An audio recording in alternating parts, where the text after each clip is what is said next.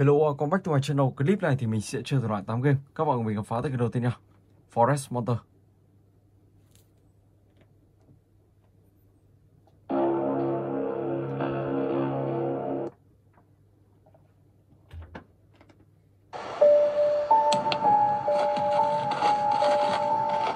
Ở đây thì đang bị một cánh cổng chắn.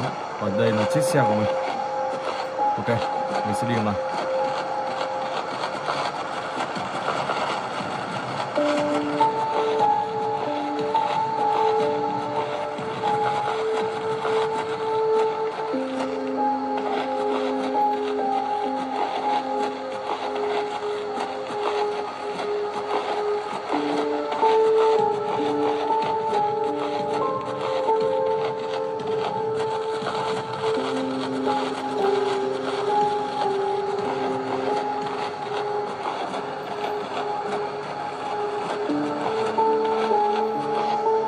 Chiếc máy ảnh camera.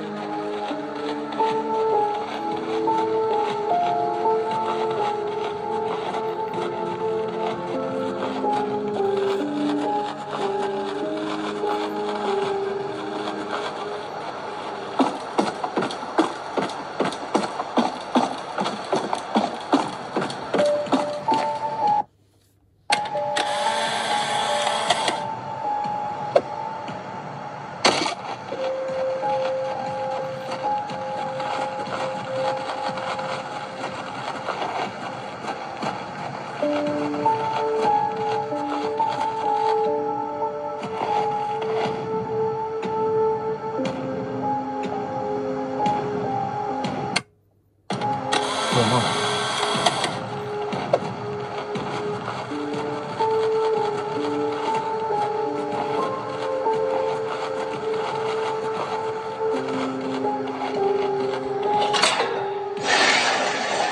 Cánh cửa đây đã mở ra. Sau đó thì các bạn sẽ bắt về chiếc xe của mình.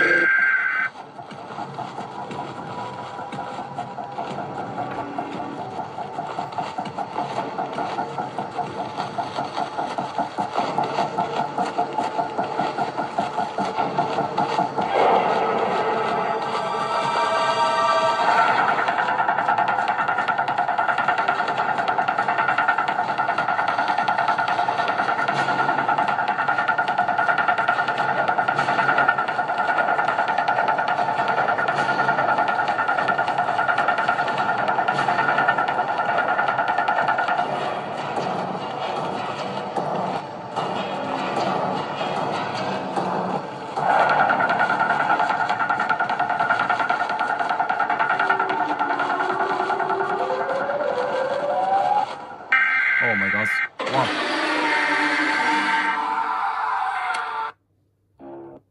Ok, và bây giờ thì mình sẽ chuyển sang cái thứ hai. Siren here free. Play.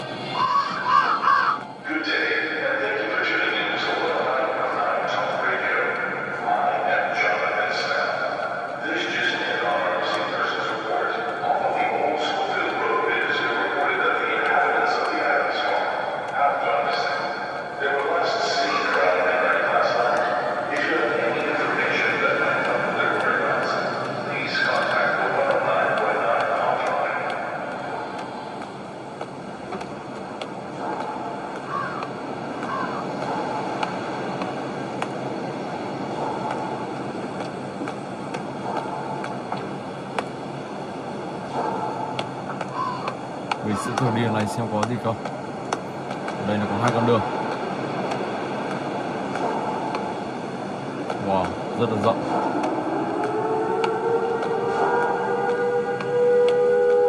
Chúng ta đang gần đây.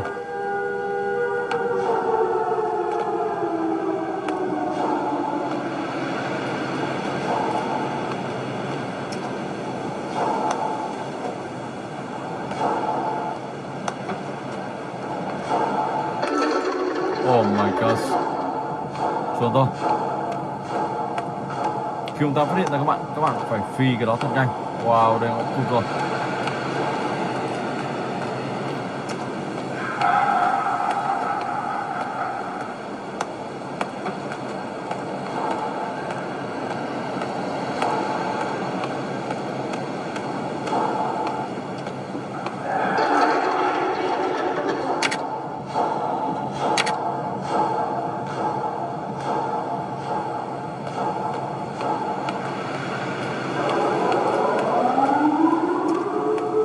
Ở đây các bạn phải đi tìm tất cả là 3 ngôi nhà, sau đó thì trả lời từng câu hỏi trong từng ngôi nhà một.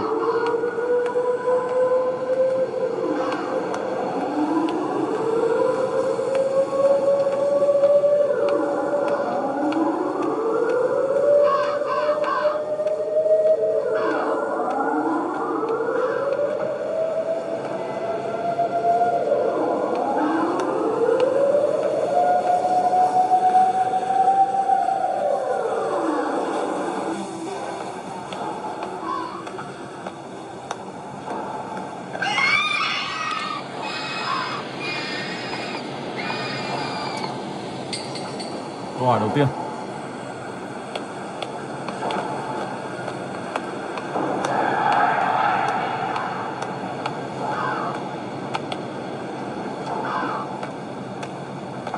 Ở đây nếu ông ta phát hiện ra các bạn lần nữa thì các bạn sẽ không thể nào có thể thoát được khỏi ông ta.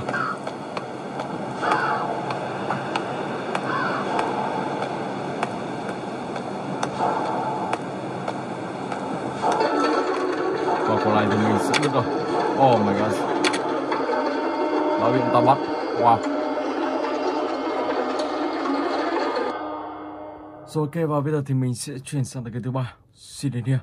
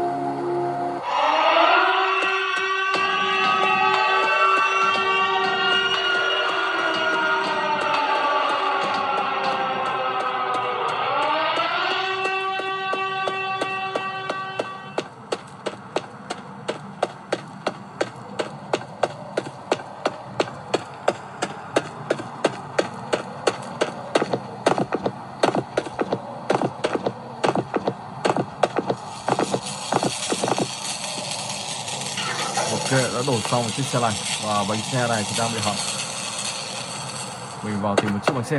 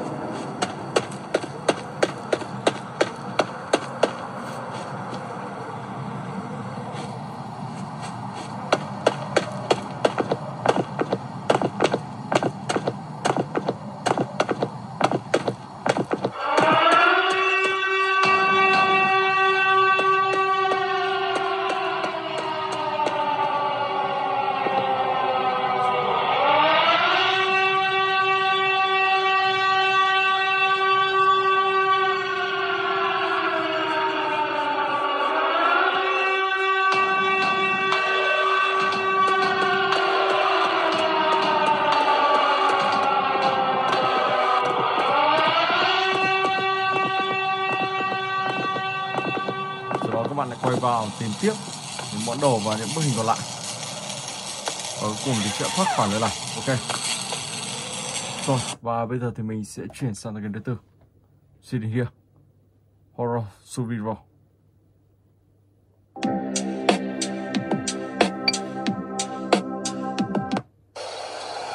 Let's go.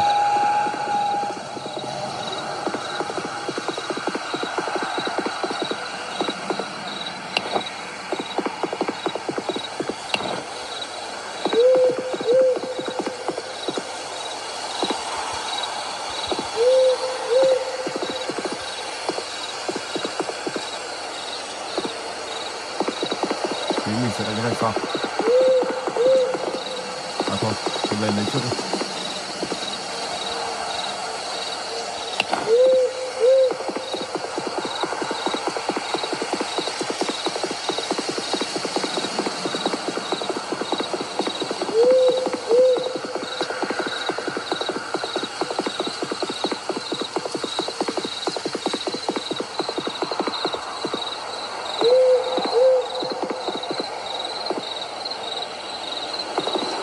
Chưa lắp được, thiếu một cái nữa.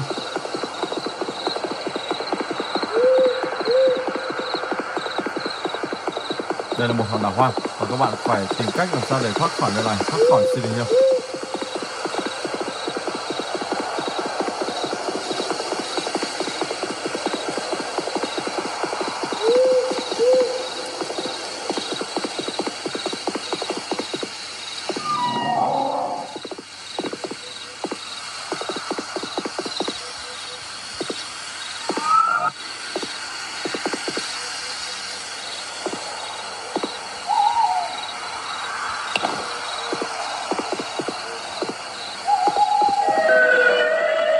Ta đang đây, chuồn rồi.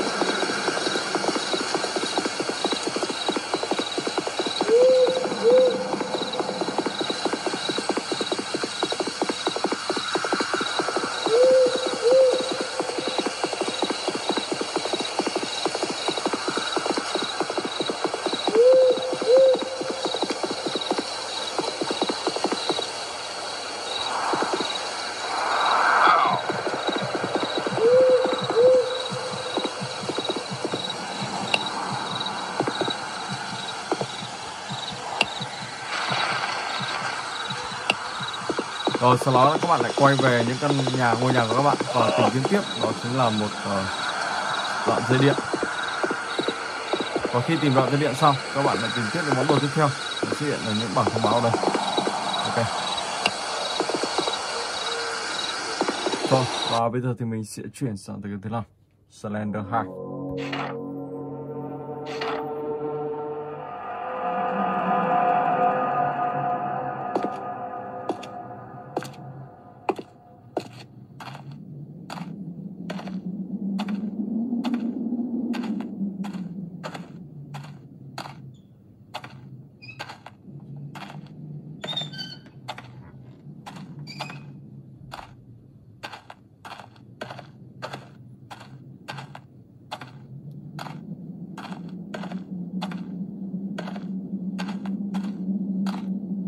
Còn màn đầu tiên ngay đằng sau mình.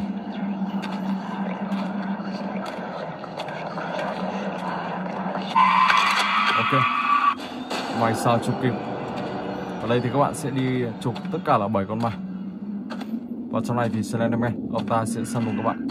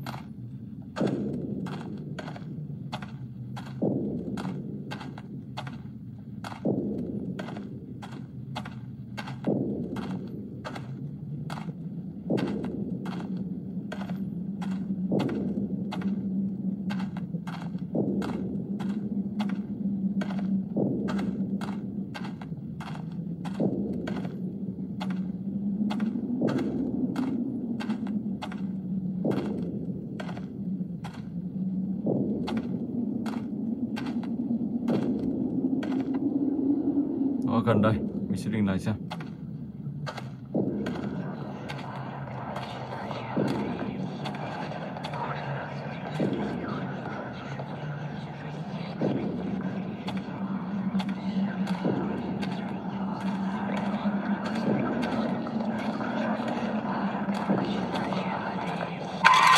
Ok. Đó, cứ như thế và các bạn sẽ tìm kiếm tất cả là 7 con ma.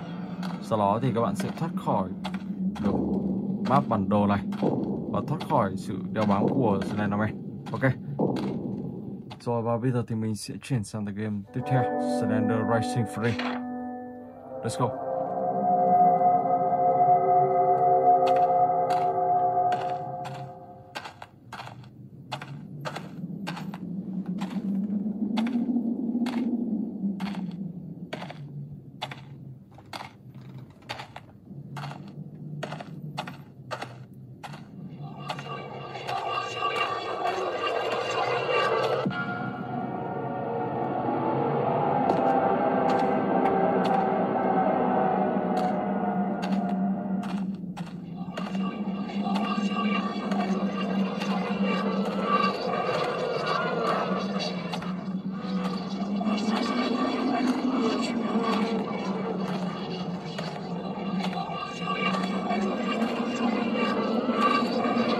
Oh my god, không biết đâu.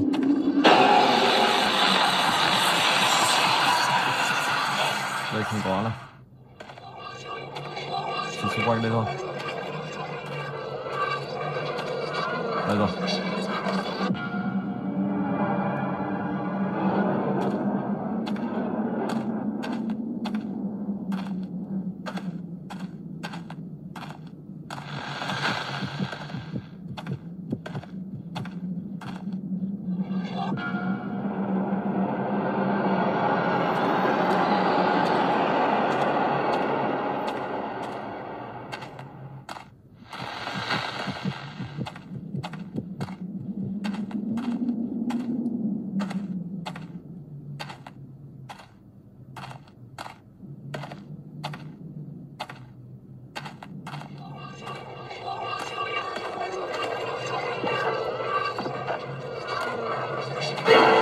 Oh my god.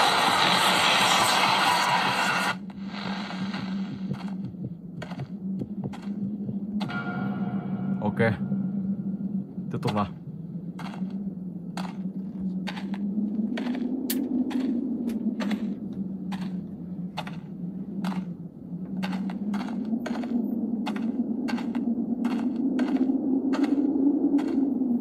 Đó, và các bạn cứ đi xung quanh và tìm kiếm tất cả là 8 bức hình.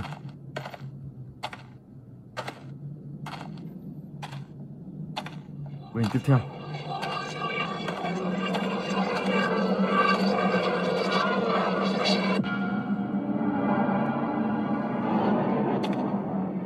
So let's go. Và bây giờ thì mình sẽ chuyển sang tựa game tiếp theo, Slender High Free.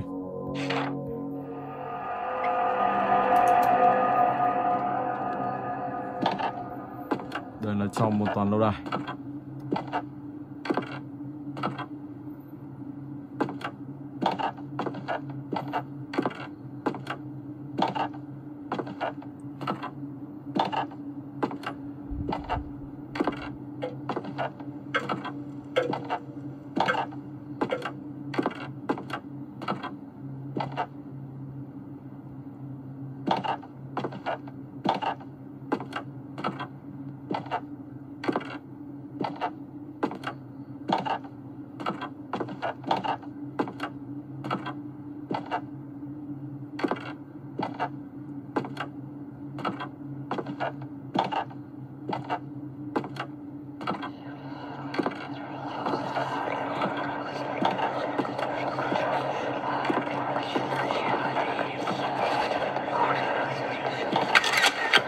Con đầu tiên.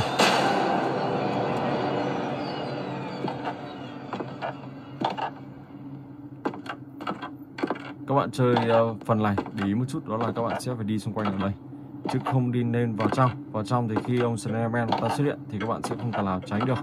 Các bạn chỉ cần đi bên ngoài này thôi. Và khi gặp con ma nào đó thì các bạn sẽ có thể thu thập, và cũng rất là đơn giản. Rồi bắt đầu mình sẽ xuống tầng 1 và cũng đi xung quanh như này.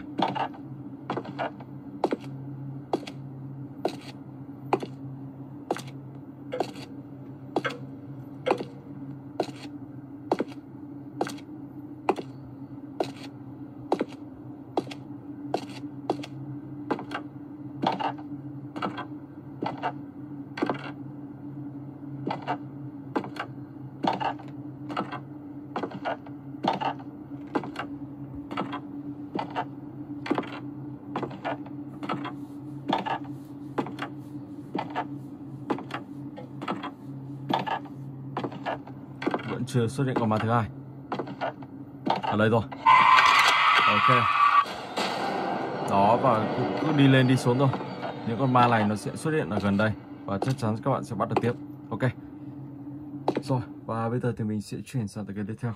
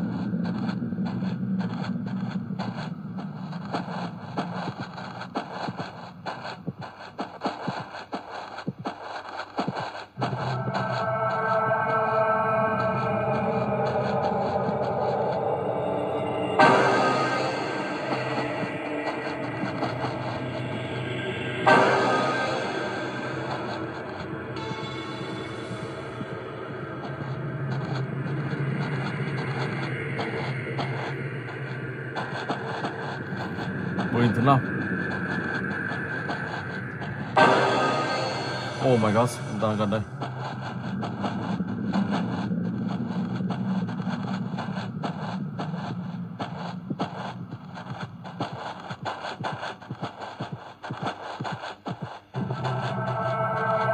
Mô hình thứ 6.